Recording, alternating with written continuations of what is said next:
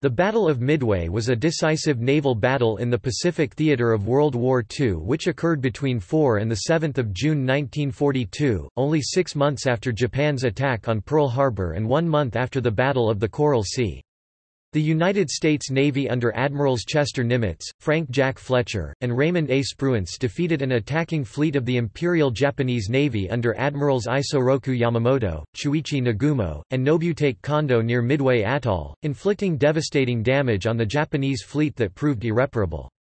Military historian John Keegan called it, "the most stunning and decisive blow in the history of naval warfare." The Japanese operation, like the earlier attack on Pearl Harbor, sought to eliminate the United States as a strategic power in the Pacific, thereby giving Japan a free hand in establishing its Greater East Asia Co-prosperity sphere. The Japanese hoped another demoralizing defeat would force the U.S. to capitulate in the Pacific War and thus ensure Japanese dominance in the Pacific. Luring the American aircraft carriers into a trap and occupying Midway was part of an overall barrier strategy to extend Japan's defensive perimeter, in response to the Doolittle air raid on Tokyo. This operation was also considered preparatory for further attacks against Fiji, Samoa, and Hawaii itself. The plan was handicapped by faulty Japanese assumptions of the American reaction and poor initial dispositions. Most significantly, American cryptographers were able to determine the date and location of the planned attack, enabling the forewarned U.S. Navy to prepare its own ambush. 4 Japanese and 3 American aircraft carriers participated in the battle. All 4 of Japan's large fleet carriers—Akagi, Kaga, Soryu and Hiryu, part of the 6-carrier force that had attacked Pearl Harbor 6 months earlier—and a heavy cruiser were sunk, while the U.S. lost the carrier Yorktown and a destroyer. After Midway and the exhausting attrition of the Solomon Islands campaign, Japan's capacity to replace its losses in materiel, particularly aircraft carriers, and men, especially well-trained pilots and maintenance crewmen, rapidly became insufficient to cope with mounting casualties, while the United States' massive industrial and training capabilities made losses far easier to replace. The Battle of Midway, along with the Guadalcanal campaign, is widely considered a turning point in the Pacific War. Background. After expanding the war in the Pacific to include Western outposts, the Japanese Empire had attained its initial strategic goals quickly, taking the Philippines, Malaya, Singapore, and the Dutch East Indies, modern Indonesia. The latter, with its vital oil resources, was particularly important to Japan. Because of this, preliminary planning for a second phase of operations commenced as early as January 1942. There were strategic disagreements between the Imperial Army (IJA) and Imperial Navy (IJN), and infighting between the Navy's GHQ and Admiral Isoroku Yamamoto's combined fleet, and a follow-up strategy was not formed until April 1942. Admiral Yamamoto finally succeeded in winning the bureaucratic struggle with a thinly veiled threat to resign, after which his plan for the Central Pacific was adopted. Yamamoto's primary strategic goal was the elimination of America's carrier forces, which he regarded as the principal threat to the overall Pacific campaign. This concern was acutely heightened by the Doolittle raid on 18 April 1942, in which 16 U.S. Army Air Force's B-25 Mitchell bombers launched from USS Hornet bombed targets in Tokyo and several other Japanese cities. The raid, while militarily insignificant, was a shock to the Japanese and showed the existence of a gap in the defenses around the Japanese home islands as well as the accessibility of Japanese territory to American bombers. This, and other successful hit-and-run raids by American carriers in the South Pacific, showed that they were still a threat, although seemingly reluctant to be drawn into an all-out battle. Yamamoto reasoned that another air attack on the main U.S. naval base at Pearl Harbor would induce all of the American fleet to sail out to fight, including the carriers. However, considering the increased strength of American land-based air power on the Hawaiian Islands since the 7th of December attack the previous year, he judged that it was now too risky to attack Pearl Harbor directly. Instead, Yamamoto selected Midway, a tiny atoll at the extreme northwest end of the Hawaiian island chain, approximately 1,300 miles (1,100 nautical miles, 2,100 kilometers) from Oahu. This meant that Midway was outside the effective range of almost all of the American aircraft stationed on the main Hawaiian Islands. Midway was not especially important in the larger scheme of Japan's intentions, but the Japanese felt the Americans would consider Midway a vital outpost of Pearl Harbor and would therefore be compelled to defend it vigorously. The U.S. did consider Midway vital. After the battle, establishment of a U.S. submarine base on Midway allowed submarines operating from Pearl Harbor to refuel and reprovision, extending their radius of operations by 1,200 miles (1,900 kilometers). In addition to serving as a seaplane base, Midway's airstrips also served as a forward staging point for bomber attacks on Wake Island. Yamamoto's plan, Operation Me. Typical of Japanese naval planning during World War II, Yamamoto's battle plan for taking Midway, named Operation Me, was exceedingly complex. It required the careful and timely coordination of multiple battle groups over hundreds of miles of open sea. His design was also predicated on optimistic intelligence suggesting that USS Enterprise and USS Hornet, forming Task Force 16, were the only carriers available to the U.S. Pacific Fleet. During the Battle of the Coral Sea 1 month earlier, USS Lexington had been sunk and USS Yorktown suffered considerable damage such that the Japanese believed she too had been lost. However, following hasty repairs at Pearl Harbor, Yorktown sortied and would go on to play a critical role in the discovery and eventual destruction of the Japanese fleet carriers at Midway. Finally, much of Yamamoto's planning, coinciding with the general feeling among the Japanese leadership at the time, was based on a gross misjudgment of American morale, which was believed to be debilitated from the string of Japanese victories in the preceding months. Yamamoto felt deception would be required to lure the U.S. fleet into a fatally compromised situation. To this end, he dispersed his forces so that their full extent, particularly his battleships, would be concealed from the Americans prior to battle. Critically, Yamamoto's supporting battleships and cruisers trailed Vice Admiral Chuichi Nagumo's carrier force by several hundred miles. They were intended to come up and destroy whatever elements of the U.S. fleet might come to Midway's defense once Nagumo's carriers had weakened them sufficiently for a daylight gun battle. This tactic was typical of the battle doctrine of most major navies at the time. What Yamamoto did not know was that the U.S. had broken the main Japanese naval code, dubbed JN-25 by the Americans, divulging many details of his plan to the enemy. His emphasis on dispersal also meant none of his formations were in a position to support each other. For instance, despite the fact that Nagumo's carriers were expected to carry out strikes against Midway and bear the brunt of American counterattacks, the only warships in his fleet larger than the screening force of 12 destroyers were 2 Congo-class fast battleships, 2 heavy cruisers, and 1 light cruiser. By contrast, Yamamoto and Kondo had between them 2 light carriers, 5 battleships, 4 heavy cruisers, and 2 light cruisers, none of which would see action at Midway. The light carriers of the trailing forces and Yamamoto's 3 battleships were unable to keep pace with the carriers of the Kido Butai and so could not have sailed in company with them. The distance between Yamamoto and Kondo's forces and Nagumo's carriers had grave implications during the battle. The invaluable reconnaissance capability of the scout planes carried by the cruisers and carriers, as well as the additional anti-aircraft capability of the cruisers and the other 2 battleships of the Congo class in the trailing forces, was denied to Nagumo. Aleutian invasion. In order to obtain support from the Imperial Japanese Army for the Midway operation, the Imperial Japanese Navy agreed to support their invasion of the Aleutian Islands.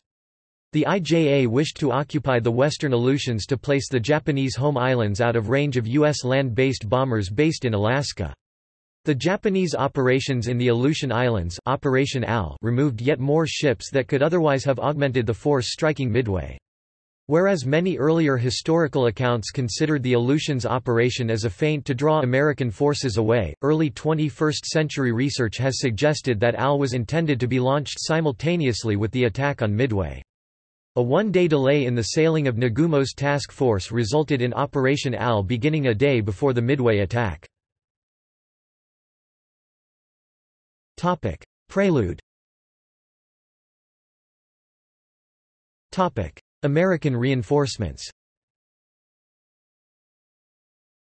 To do battle with an enemy expected to muster 4 or 5 carriers, Admiral Chester W. Nimitz, Commander-in-Chief, Pacific Ocean Areas, needed every available U.S. flight deck.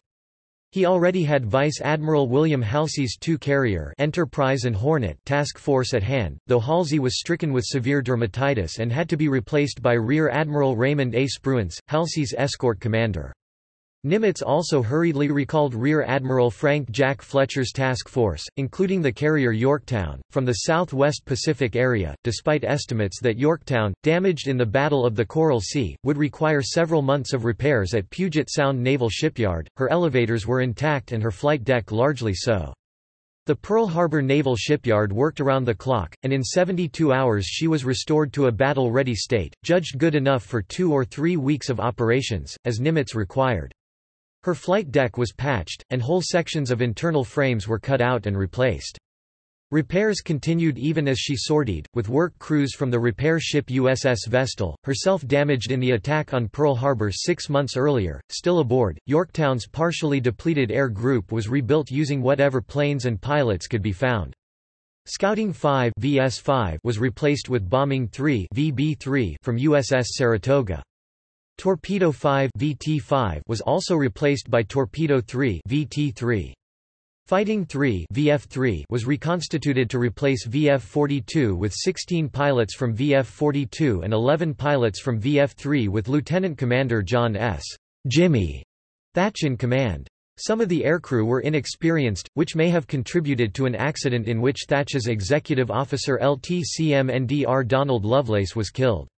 Despite efforts to get Saratoga, which had been undergoing repairs on the American West Coast, ready for the coming engagement, the need to resupply and assemble sufficient escorts meant she was not able to reach Midway until after the battle. On Midway, by the 4th of June, the USN had stationed 4 squadrons of PBYs, 31 aircraft in total, for long-range reconnaissance duties, and 6 brand-new Grumman TBF Avengers, the latter a detachment from Hornet's VT-8. The Marine Corps stationed 19 Douglas SBD Dauntless, 7 F-4 F-3 Wildcats, 17 Vought SB-2U Vindicators, and 21 Brewster F-2A Buffaloes. The USAAF contributed a squadron of 17 B-17 Flying Fortresses and 4 Martin B-26 Marauders equipped with torpedoes, in total 126 aircraft. Although the D-fluorine monoarsenide and SB-2Us were already obsolete, they were the only aircraft available to the Marine Corps at the time. Japanese shortcomings. During the Battle of the Coral Sea 1 month earlier, the Japanese light carrier Shoho had been sunk and the fleet carrier Shokaku was severely damaged by 3 bomb hits, and was in drydock for months of repair. Although the fleet carrier Zuikaku escaped the battle undamaged, she had lost almost half her air group, and was in Port Incur awaiting replacement planes and pilots. That there were none immediately available is attributable to the failure of the IJN crew training program, which already showed signs of being unable to replace losses. Instructors from the Yokosuka Air Corps were employed in an effort to make up the shortfall. Historians Jonathan Parshall and Anthony Tully believe that by combining the surviving aircraft and pilots from Shokaku and Zuikaku, it is likely that Zuikaku could have been equipped with almost a full composite air group. They also note that doing so would have violated Japanese carrier doctrine, which stressed that carriers and their airgroups must train as a single unit. In contrast, American air squadrons were considered interchangeable between carriers. In any case, the Japanese apparently made no serious attempt to get Zuikaku ready for the forthcoming battle, thus, Carrier Division 5, consisting of the 2 most advanced aircraft carriers of the Kido Butai, would not be available, which meant that Vice Admiral Nagumo had only 2/3 of the fleet carriers at his disposal, Kaga and Akagi forming Carrier Division 1 and Hiryu and Soryu as Carrier Division 2. This was partly due to fatigue. Japanese carriers had been constantly on operations since 7 December 1941, including raids on Darwin and Colombo. Nonetheless, the 1st Carrier Strike Force sailed with 238 available aircraft on the 4 carriers, 60 on Akagi, 74 on Kaga, B-5N-2 Squadron oversized, 57 on Hiryu and 57 on Soryu. The main Japanese carrier-borne strike aircraft were the D-3A-1 Val dive bomber and the B-5N-2 Kate, which was used either as a torpedo bomber or as a level bomber. The main carrier fighter was the fast and highly maneuverable A-6M-0. For a variety of reasons, production of the Val had been drastically reduced, while that of the Kate had been stopped completely and, as a consequence, there were none available to replace losses. In addition, many of the aircraft being used during the June 1942 operations had been operational since late November 1941 and, although they were well maintained, many were almost worn out and had become increasingly unreliable. These factors meant all carriers of the Kido Butai had fewer aircraft than their normal complement, with few spare aircraft or parts stored in the carrier's hangars. In addition, Nagumo's carrier force suffered from several defensive deficiencies which gave it, in Mark Petey's words, a glass jaw, it could throw a punch but couldn't take one. Japanese carrier anti-aircraft guns and associated fire control systems had several design and configuration deficiencies which limited their effectiveness. The IJN's Fleet Combat Air Patrol (CAP) consisted of too few fighter aircraft and was hampered by an inadequate early warning system, including a lack of radar. Poor radio communications with the fighter aircraft inhibited effective command and control of the CAP. The carriers escorting warships were deployed as visual scouts in a ring at long range, not as close anti-aircraft escorts, as they lacked training, doctrine, and sufficient anti-aircraft guns. Japanese strategic scouting arrangements prior to the battle were also in disarray.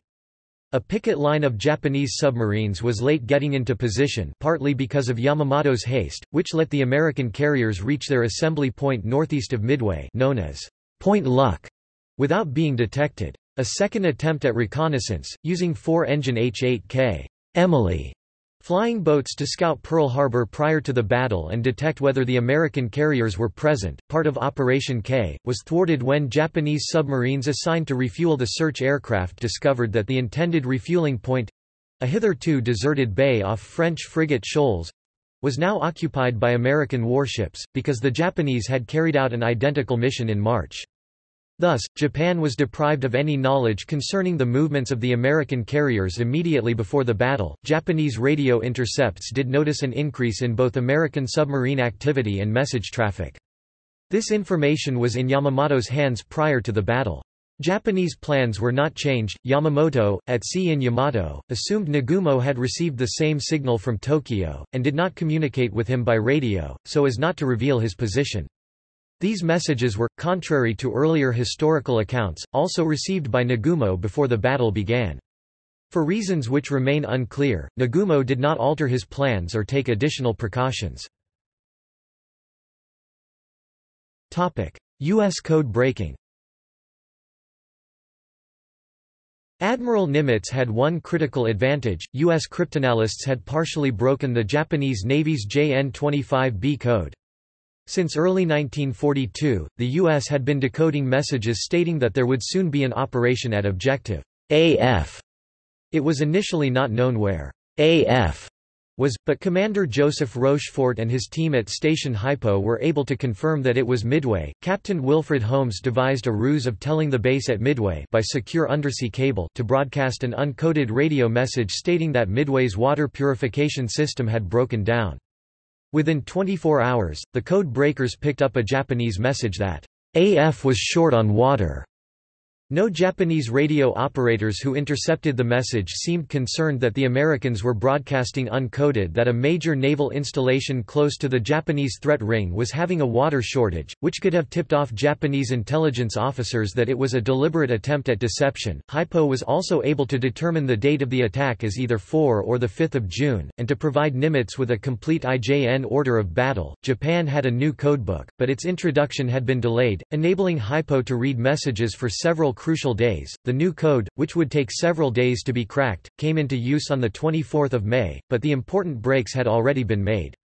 As a result, the Americans entered the battle with a very good picture of where, when, and in what strength the Japanese would appear. Nimitz knew that the Japanese had negated their numerical advantage by dividing their ships into 4 separate task groups, all too widely separated to be able to support each other. This dispersal resulted in few fast ships being available to escort the carrier striking force, reducing the number of anti-aircraft guns protecting the carriers.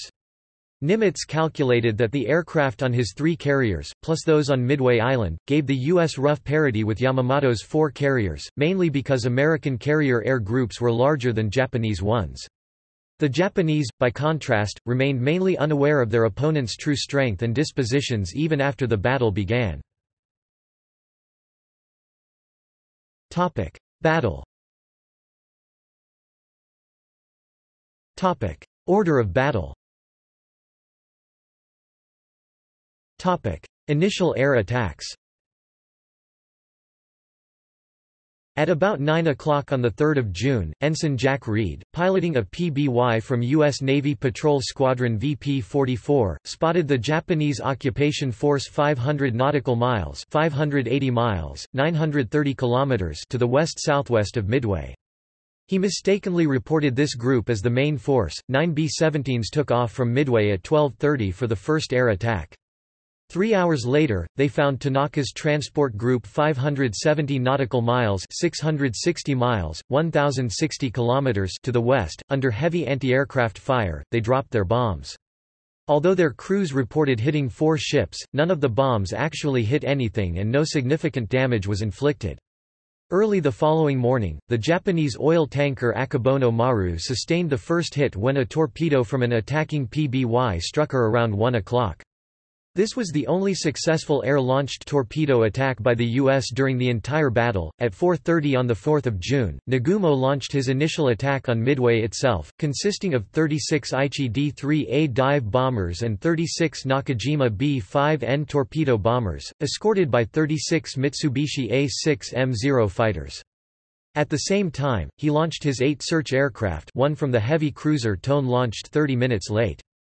Japanese reconnaissance arrangements were flimsy, with too few aircraft to adequately cover the assigned search areas, laboring under poor weather conditions to the northeast and east of the task force.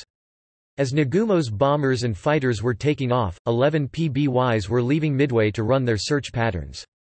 At 5:34, a PBY reported sighting 2 Japanese carriers and another spotted the inbound airstrike. 10 minutes later, Midway's radar picked up the enemy at a distance of several miles, and interceptors were scrambled. Unescorted bombers headed off to attack the Japanese carriers, their fighter escorts remaining behind to defend Midway. At 6:20, Japanese carrier aircraft bombed and heavily damaged the U.S. base. Midway-based Marine fighters led by Major Floyd B. Parks, which included 6 F-4Fs and 20 D-fluorine monoarsenide, intercepted the Japanese and suffered heavy losses, though they managed to destroy 4 B-5Ns, as well as a single A-6M.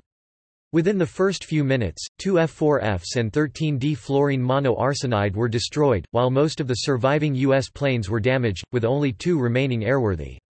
American anti-aircraft fire was intense and accurate, destroying 3 additional Japanese aircraft and damaging many more. Of the 108 Japanese aircraft involved in this attack, 11 were destroyed, including 3 that ditched, 14 were heavily damaged, and 29 were damaged to some degree. The initial Japanese attack did not succeed in neutralizing Midway. American bombers could still use the airbase to refuel and attack the Japanese invasion force, and most of Midway's land-based defenses were intact. Japanese pilots reported to Nagumo that a second aerial attack on Midway's defenses would be necessary if troops were to go ashore by 7 June. Having taken off prior to the Japanese attack, American bombers based on Midway made several attacks on the Japanese carrier force. These included 6 Grumman Avengers, detached to Midway from Hornets VT-8. Midway was the combat debut of both VT-8 and the TBF, Marine Scout Bombing Squadron 241 VMSB 241, consisting of 11 SB-2U-3s and 16 SBDs, plus 4 USAAF B-26s of the 18th Reconnaissance and 69th Bomb Squadrons armed with torpedoes, and 15 B-17s of the 31st, 72nd, and 431st Bomb Squadrons. The Japanese repelled these attacks, losing 3 fighters while destroying 5 TBFs, 2 SB-2Us, 8 SBDs, and 2 B-26s. Among the dead was Major Lofton R. Henderson of VMSB 241, killed while leading his inexperienced Dauntless Squadron into action. The main airfield at Guadalcanal was named after him in August 1942. 1 B-26, after being seriously damaged by anti-aircraft fire, made a suicide run on Akagi. Making no attempt to pull out of its run, the aircraft narrowly missed crashing directly into the carrier's bridge, which could have killed Nagumo and his command staff. This experience may well have contributed to Nagumo's determination to launch another attack on Midway, in direct violation of Yamamoto's order to keep the reserve strike force armed for anti-ship operations. Nagumo's dilemma. In accordance with Japanese carrier doctrine at the time, Admiral Nagumo had kept half of his aircraft in reserve. These comprised 2 squadrons each of dive bombers and torpedo bombers. The dive bombers were as yet unarmed. The torpedo bombers were armed with torpedoes should any American warships be located. At 7:15, Nagumo ordered his reserve planes to be rearmed with contact-fused general-purpose bombs for use against land targets. This was a result of the attacks from Midway, as well as of the morning flight leader's recommendation of a second strike. Rearming had been underway for about 30 minutes when, at 7:40, the delayed scout plane from Tone signaled that it had sighted a sizable American naval force to the east, but neglected to describe its composition. Later evidence suggests Nagumo did not receive the sighting report until 8 o'clock. Nagumo quickly reversed his order to rearm the bombers with general-purpose bombs and demanded that the scout plane ascertain the composition of the American force. Another 20 to 40 minutes elapsed before Tone's scout finally radioed the presence of a single carrier in the American force. This was one of the carriers from Task Force 16. The other carrier was not sighted. Nagumo was now in a quandary. Rear Admiral Taman Yamaguchi, leading Carrier Division 2 Hiryu and Soryu, recommended that Nagumo strike immediately with the forces at hand, 18 Aichi D-3A-1 dive bombers each on Soryu and Hiryu, and half the ready cover patrol aircraft. Nagumo's opportunity to hit the American ships was now limited by the imminent return of his Midway strike force. The returning strike force needed to land promptly or it would have to ditch into the sea. Because of the constant flight deck activity associated with combat air patrol operations during the preceding hour, the Japanese never had an opportunity to position spot their reserve planes on the flight deck for launch. The few aircraft on the Japanese flight decks at the time of the attack were either defensive fighters or, in the case of Soryu, fighters being spotted to augment the combat air patrol. Spotting his flight decks and launching aircraft would have required at least 30 minutes. Furthermore, by spotting and launching immediately, Nagumo would be committing some of his reserve to battle without proper anti-ship armament, and likely without fighter escort. Indeed, he had just witnessed how easily unescorted American bombers had been shot down. Japanese carrier doctrine preferred the launching of fully constituted strikes rather than piecemeal attacks. Without confirmation of whether the American force included carriers not received until 8:20, Nagumo's reaction was doctrinaire. In addition, the arrival of another land-based American airstrike at 7:53 gave weight to the need to attack the island again. In the end, Nagumo decided to wait for his first strike force to land, then launch the reserve, which would by then be properly armed with torpedoes. In the final analysis, it made no difference. Fletcher's carriers had launched their planes beginning at 7 o'clock, with Enterprise and Hornet having completed launching by 7:55, but Yorktown not until 9:08, so the aircraft that would deliver the crushing blow were already on their way. Even if Nagumo had not strictly followed carrier doctrine, he could not have prevented the launch of the American attack. Attacks on the Japanese fleet. The Americans had already launched their carrier aircraft against the Japanese. Fletcher, in overall command aboard Yorktown, and benefiting from PBY sighting reports from the early morning, ordered Spruance to launch against the Japanese as soon as was practical, while initially holding Yorktown in reserve in case any other Japanese carriers were found. Spruance judged that, though the range was extreme, a strike could succeed and gave the order to launch the attack. He then left Halsey's Chief of Staff, Captain Miles Browning, to work out the details and oversee the launch. The carriers had to launch into the wind, so the light southeasterly breeze would require them to steam away from the Japanese at high speed. Browning therefore suggested a launch time of 7 o'clock, giving the carriers an hour to close on the Japanese at 25 knots, 46 km per hour, 29 miles per hour. This would place them at about 155 nautical miles, 287 kilometers, 178 miles from the Japanese fleet, assuming it did not change course. The first plane took off from Spruance's carriers Enterprise and Hornet a few minutes after 7 o'clock. Fletcher, upon completing his own scouting flights, followed suit at 8 o'clock from Yorktown. Fletcher, along with Yorktown's commanding officer, Captain Elliot Buckmaster, and their staffs, had acquired first-hand experience in organizing and launching a full strike against an enemy force in the Coral Sea, but there was no time to pass these lessons on to Enterprise and Hornet, which were tasked with launching the first strike. Spruance ordered the striking aircraft to proceed to target immediately, rather than waste time waiting for the strike force to assemble, since neutralizing enemy carriers was the key to the survival of his own task force. While the Japanese were able to launch 108 aircraft in just 7 minutes, it took Enterprise and Hornet over an hour to launch 117. Spruance judged that the need to throw something at the enemy as soon as possible was greater than the need to coordinate the attack by aircraft of different types and speeds, fighters, bombers, and torpedo bombers.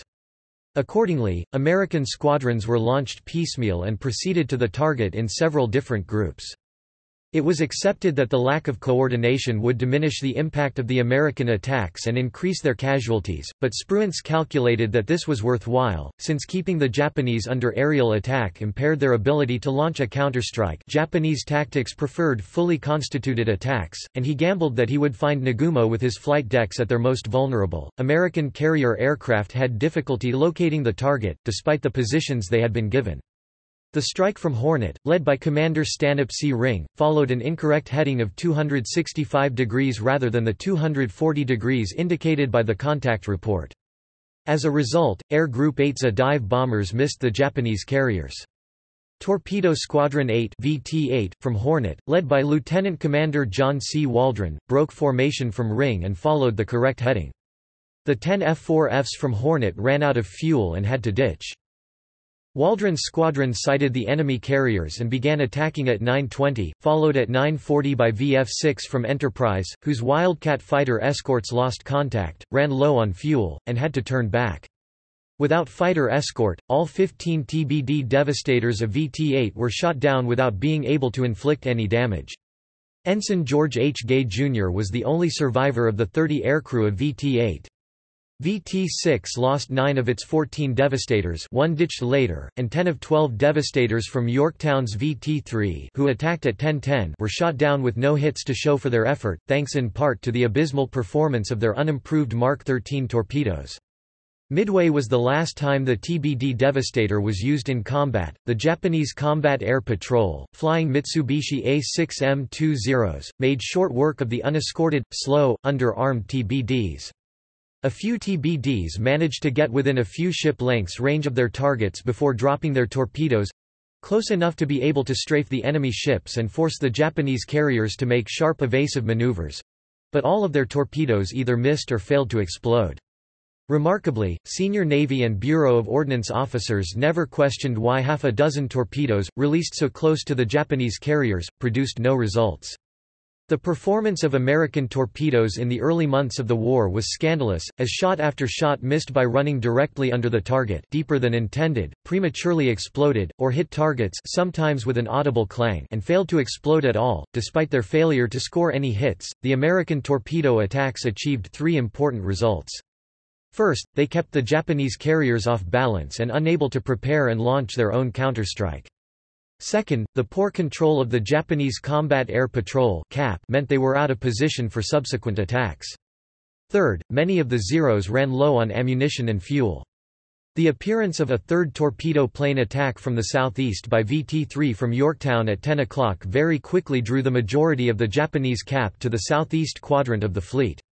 Better discipline, and the employment of a greater number of Zeros for the CAP might have enabled Nagumo to prevent or at least mitigate the damage caused by the coming American attacks. By chance, at the same time VT-3 was sighted by the Japanese, 3 squadrons of SBDs from Enterprise and Yorktown were approaching from the southwest and northeast. The Yorktown Squadron VB-3 had flown just behind VT-3, but elected to attack from a different course. The 2 squadrons from Enterprise VB-6 and VS-6 were running low on fuel because of the time spent looking for the enemy.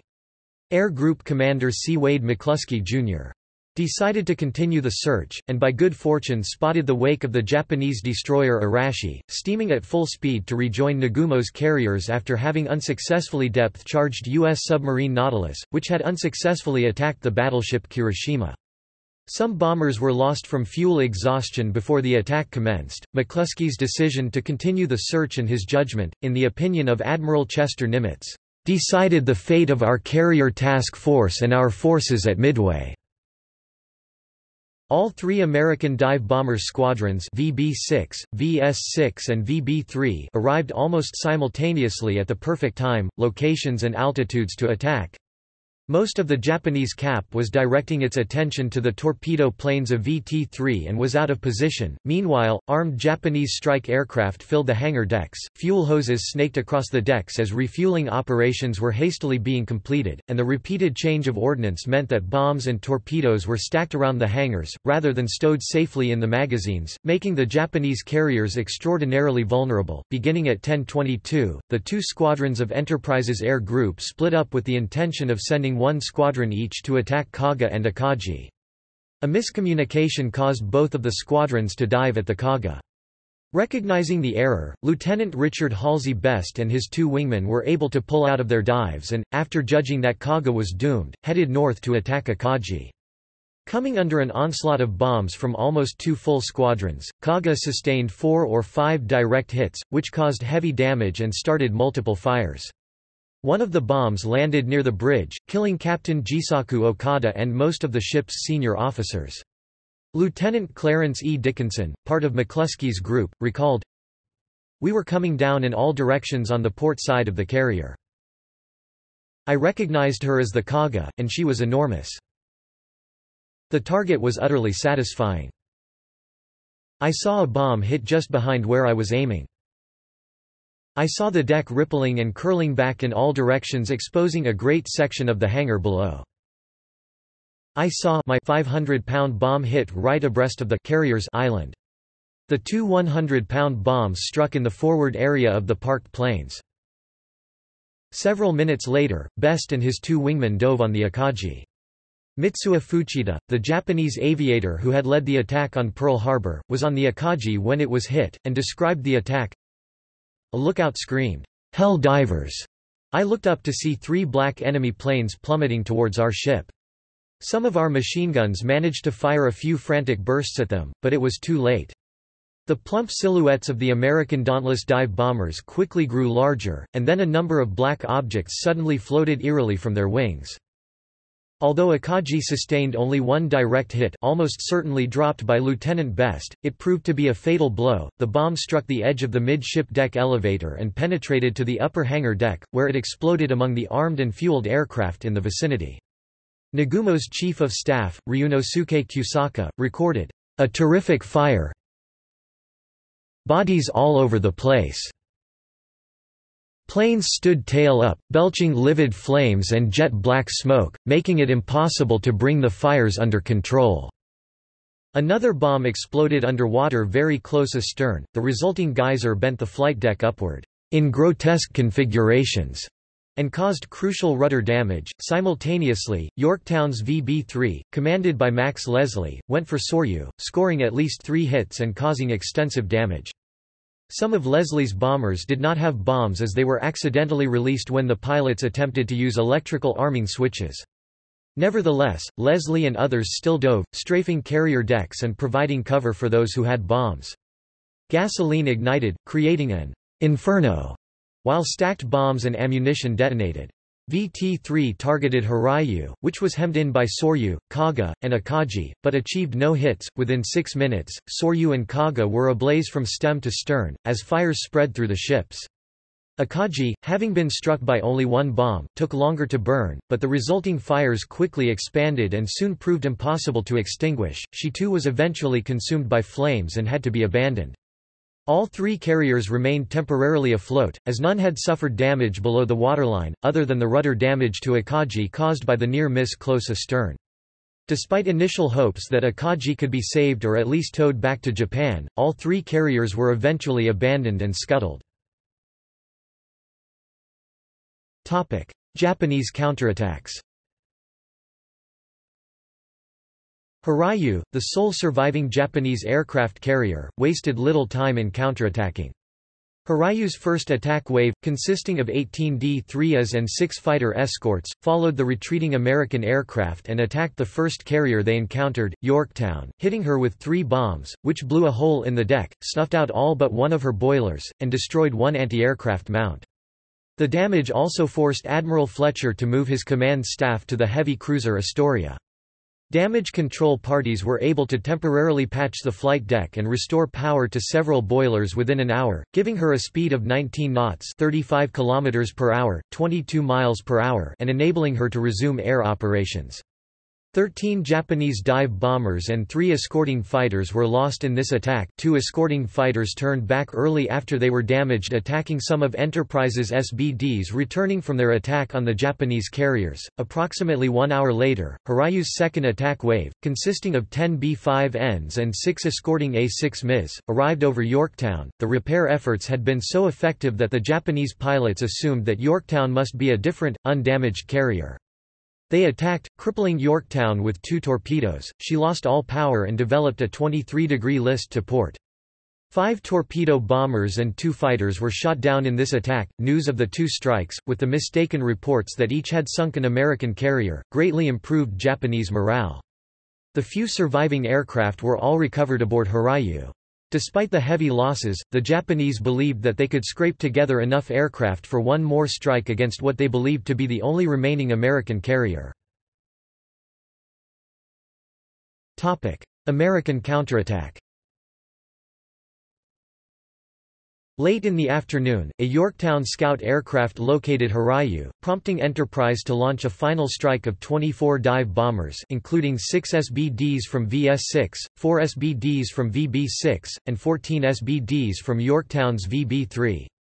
Despite Hirayu being defended by a strong cover of more than a dozen Zero fighters, the attack by Enterprise and orphaned Yorktown aircraft launched from Enterprise was successful. 4 bombs, possibly 5, hit Hirayu, leaving her ablaze and unable to operate aircraft. Hornet's strike, launched late because of a communications error, concentrated on the remaining escort ships, but failed to score any hits. After futile attempts at controlling the blaze, most of the crew remaining on Hirayu were evacuated and the remainder of the fleet continued sailing northeast in an attempt to intercept the American carriers. Despite a scuttling attempt by a Japanese destroyer that hit her with a torpedo and then departed quickly, Hirayu stayed afloat for several more hours, being discovered early the next morning by an aircraft from the escort carrier Hosho and prompting hopes she could be saved, or at least towed back to Japan. Soon after being spotted, Hirayu sank. Rear Admiral Taman Yamaguchi, together with the ship's captain, Tomio Kaku, chose to go down with the ship, costing Japan perhaps its best carrier officer. As darkness fell, both sides took stock and made tentative plans for continuing the action. Admiral Fletcher, obliged to abandon the derelict Yorktown and feeling he could not adequately command from a cruiser, ceded operational command to Spruance. Spruance knew the United States had won a great victory, but he was still unsure of what Japanese forces remained and was determined to safeguard both Midway and his carriers. To aid his aviators, who had launched at extreme range, he had continued to close with Nagumo during the day and persisted as night fell. Finally, fearing a possible night encounter with Japanese surface forces, and believing Yamamoto still intended to invade, based in part on a misleading contact report from the submarine Tamber, Spruance changed course and withdrew to the east, turning back west towards the enemy at midnight. For his part, Yamamoto initially decided to continue the engagement and sent his remaining surface forces searching eastward for the American carriers. Simultaneously, he detached a cruiser raiding force to bombard the island. The Japanese surface forces failed to make contact with the Americans because Spruance had decided to briefly withdraw eastward, and Yamamoto ordered a general withdrawal to the west. It was fortunate Spruance did not pursue, for had he come in contact with Yamamoto's heavy ships, including Yamato, in the dark and considering the Japanese Navy's superiority in night attack tactics at the time, there is a very high probability his cruisers would have been overwhelmed and his carriers sunk. Spruance failed to regain contact with Yamamoto's forces on 5 June, despite extensive searches. Towards the end of the day he launched a search and destroy mission to seek out any remnants of Nagumo's carrier force. This late afternoon strike narrowly missed detecting Yamamoto's main body and failed to score hits on a straggling Japanese destroyer. The strike planes returned to the carriers after nightfall, prompting Spruance to order Enterprise and Hornet to turn on their lights to aid the landings. At 2:15 on the night of 5/6 June, Commander John Murphy's Tamber, lying 90 nautical miles (170 kilometers, 100 miles) west of Midway, made the second of the submarine force's 2 major contributions to the battle's outcome, although its impact was heavily blunted by Murphy himself. Citing several ships, neither Murphy nor his executive officer, Edward Spruance, son of Admiral Spruance, could identify them. Uncertain of whether they were friendly or not and unwilling to approach any closer to verify their heading or type, Murphy decided to send a vague report of 4 large ships to Admiral Robert English, Commander, Submarine Force, Pacific Fleet COMSUBPAC. This report was passed on by English to Nimitz, who then sent it to Spruance. Spruance, a former submarine commander, was understandably furious at the vagueness of Murphy's report, as it provided him with little more than suspicion and no concrete information on which to make his preparations. Unaware of the exact location of Yamamoto's main body, a persistent problem since the time PBYs had first sighted the Japanese, Spruance was forced to assume the 4 large ships reported by Tamber represented the main invasion force, and so he moved to block it, while staying 100 nautical miles 190 kilometers, 120 miles northeast of Midway. In reality, the ships sighted by Tamber were the detachment of 4 cruisers and 2 destroyers Yamamoto had sent to bombard Midway. At 2:55, these ships received Yamamoto's order to retire and changed course to comply. At about the same time as this change of course, Tamber was sighted, and during maneuvers designed to avoid a submarine attack, the heavy cruisers Mogami and Mikuma collided, inflicting serious damage on Mogami's bow. The less severely damaged Mikuma slowed to 12 knots (22 km per hour, 14 miles per hour) to keep pace. Only at 4:12 did the sky brighten enough for Murphy to be certain the ships were Japanese, by which time staying surfaced was hazardous and he dived to approach for an attack. The attack was unsuccessful, and at around 6 o'clock he finally reported 2 westbound Mogami-class cruisers, before diving again and playing no further role in the battle. Limping along on a straight course at 12 knots—roughly 1/3 their top speed—Mogami and Mikuma had been almost perfect targets for a submarine attack.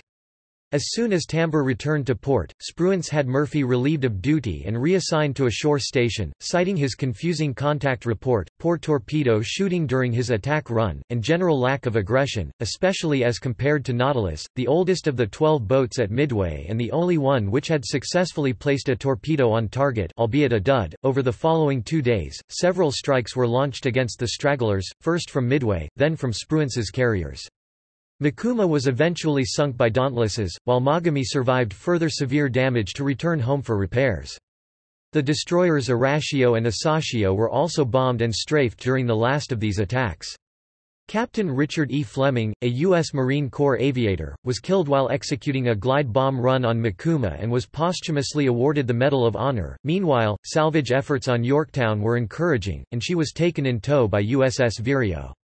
In the late afternoon of 6 June, the Japanese submarine I-168, which had managed to slip through the cordon of destroyers possibly because of the large amount of debris in the water, fired a salvo of torpedoes, 2 of which struck Yorktown. There were few casualties aboard, since most of the crew had already been evacuated, but a 3rd torpedo from this salvo struck the destroyer USS Hammond, which had been providing auxiliary power to Yorktown. Hammond broke in 2 and sank with the loss of 80 lives, mostly because her own depth charges exploded. With further salvage efforts deemed hopeless, the remaining repair crews were evacuated from Yorktown, which sank just after 5 o'clock on 7 June. Japanese and U.S. casualties. By the time the battle ended, 3,057 Japanese had died. Casualties aboard the 4 carriers were Akagi, 267, Kaga, 811, Hiryu, 392, Soryu, 711 including Captain Yanagimoto, who chose to remain on board, a total of 2,181.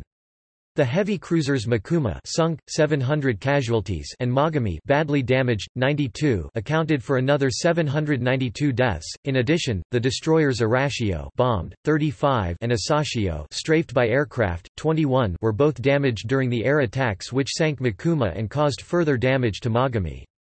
Float planes were lost from the cruisers Chikuma 3 and Tone 2. Dead aboard the destroyers Tanikaze 11, Arashi 1, Kazagumo 1, and the fleet oiler Akebono Maru 10 made up the remaining 23 casualties. At the end of the battle, the U.S. lost the carrier Yorktown and a destroyer. 307 Americans had been killed, including Major General Clarence L. Tinker, commander, 7th Air Force, who personally led a bomber strike from Hawaii against the retreating Japanese forces on 7 June.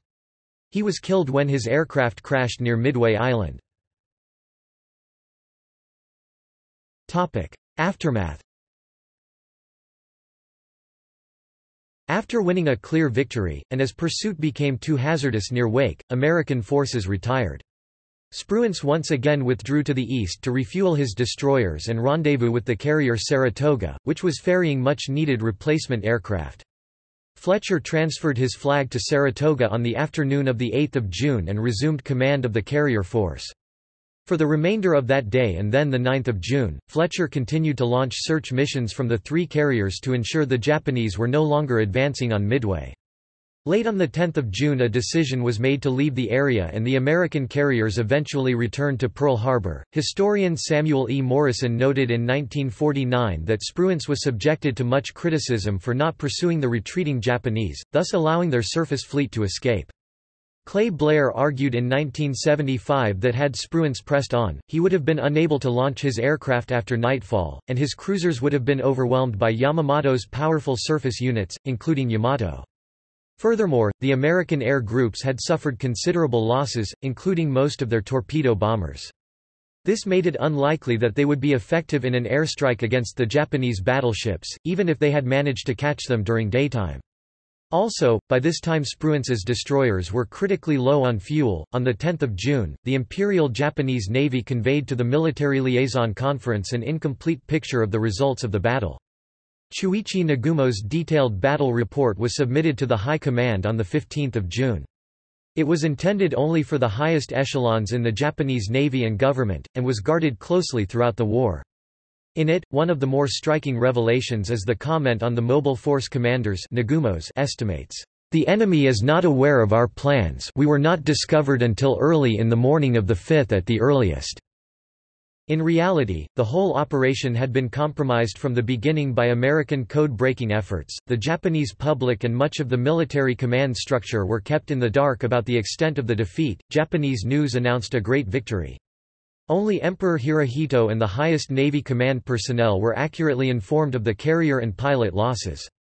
Consequently, even the Imperial Japanese Army (IJA) continued to believe, for at least a short time, that the fleet was in good condition. On the return of the Japanese fleet to Hashirajima on 14 June, the wounded were immediately transferred to naval hospitals. Most were classified as secret patients, placed in isolation wards and quarantined from other patients and their own families to keep this major defeat secret. The remaining officers and men were quickly dispersed to other units of the fleet and, without being allowed to see family or friends, were shipped to units in the South Pacific, where the majority died in battle.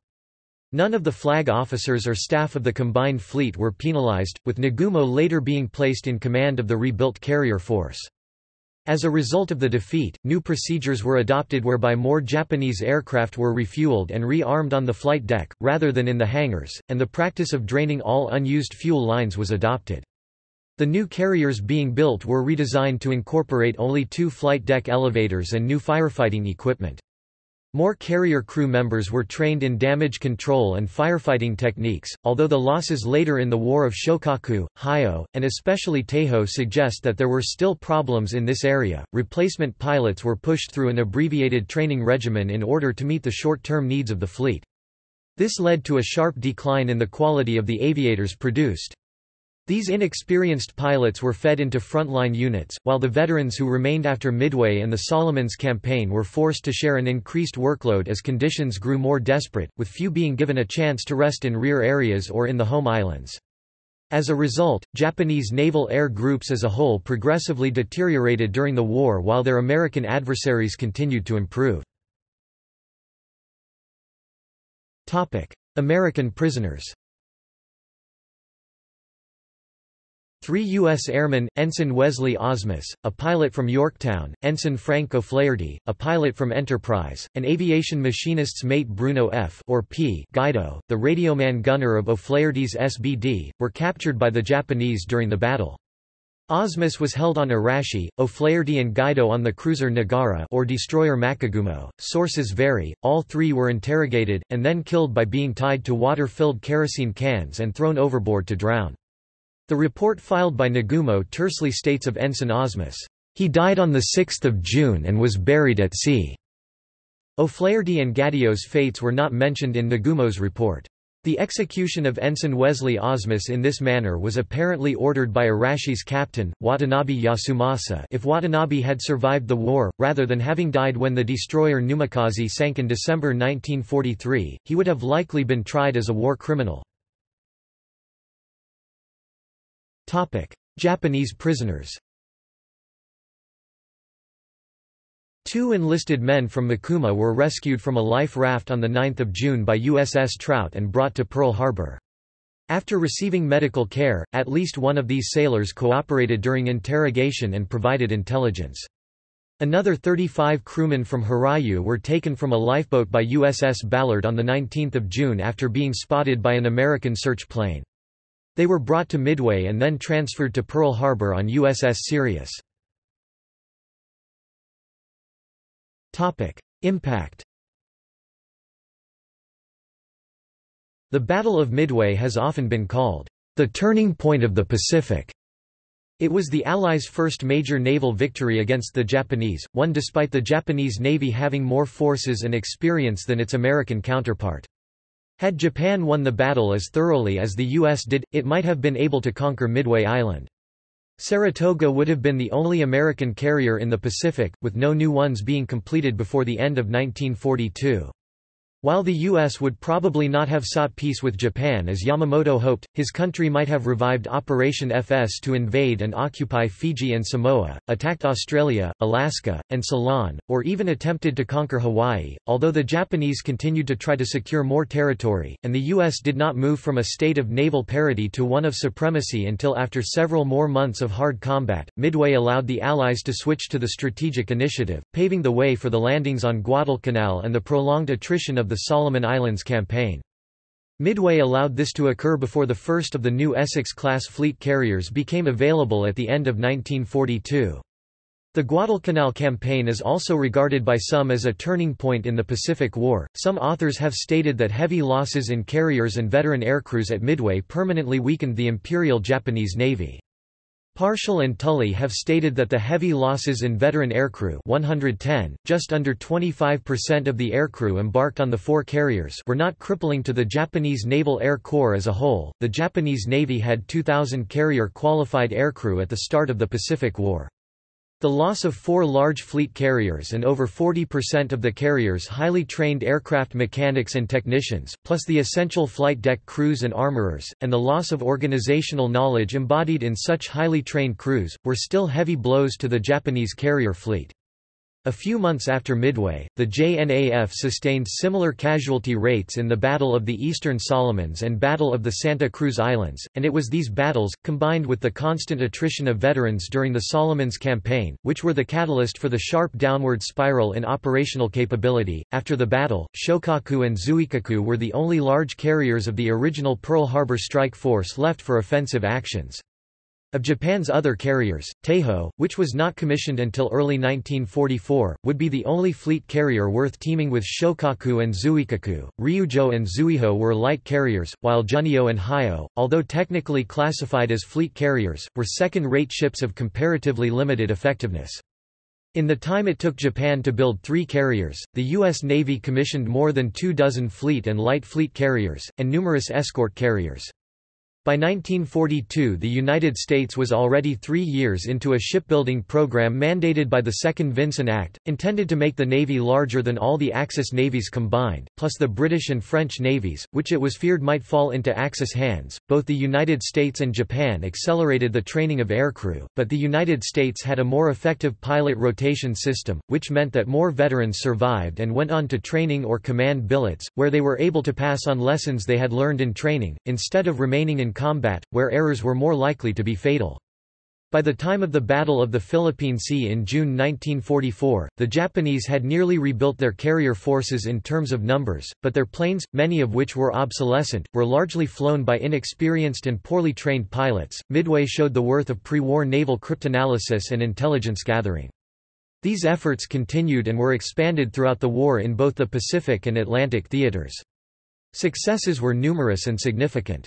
For instance, cryptanalysis made possible the shooting down of Admiral Yamamoto's airplane in 1943. The Battle of Midway redefined the central importance of air superiority for the remainder of the war when the Japanese suddenly lost their 4 main aircraft carriers and were forced to return home. Without any form of air superiority, the Japanese never again launched a major offensive in the Pacific. Discovery of sunken vessels. Because of the extreme depth of the ocean in the area of the battle, more than 17,000 feet or 5,200 meters, researching the battlefield has presented extraordinary difficulties. On 19 May 1998, Robert Ballard and a team of scientists and Midway veterans from both sides located and photographed Yorktown. The ship was remarkably intact for a vessel that had sunk in 1942. Much of the original equipment and even the original paint scheme were still visible. Ballard's subsequent search for the Japanese carriers was unsuccessful. In September 1999, a joint expedition between Nauticos Corp. And the U.S. Naval Oceanographic Office searched for the Japanese aircraft carriers. Using advanced renavigation techniques in conjunction with the ship's log of the submarine USS Nautilus, the expedition located a large piece of wreckage, subsequently identified as having come from the upper hangar deck of Kaga. The main wreck of Kaga has yet to be located. Remembrances. Chicago Municipal Airport, important to the war effort in World War II, was renamed Chicago Midway International Airport or simply Midway Airport in 1949 in honor of the battle. Waldron Field, an outlying training landing strip at Corpus Christi NAS, as well as Waldron Road leading to the strip, was named in honor of John C. Waldron, the commander of USS Hornets Torpedo Squadron 8. Yorktown Boulevard leading away from the strip was named for the U.S. carrier sunk in the battle. Henderson Field, Guadalcanal, was named in honor of United States Marine Corps Major Lofton Henderson, who was the first Marine aviator to perish during the battle. An escort carrier, USS Midway -63 Cape Verde Escudos, was commissioned on 17 August 1943. She was renamed St. Lo on 10 October 1944 to clear the name Midway for a large fleet aircraft carrier, USS Midway CV-41, which was commissioned on 10 September 1945, 8 days after the Japanese surrender, and is now docked in San Diego, California, as the USS Midway Museum. On 13 September 2000, Secretary of the Interior Bruce Babbitt designated the lands and waters of Midway Atoll National Wildlife Refuge as the Battle of Midway National Memorial. See also: First bombardment of Midway, a 7 December 1941 attack on Midway by 2 Japanese destroyers. Footnotes. Notes. References. Further reading. External links.